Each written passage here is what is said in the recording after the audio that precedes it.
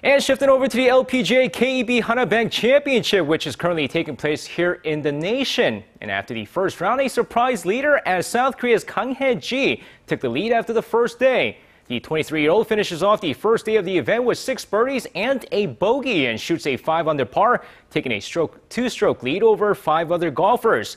Meanwhile, Inbee, who struggled a bit with 3 bogeys on the day, would finish tied for 15th at 1 under par, with teenage sensation Kim Hyo-joo tied for 21st at even par.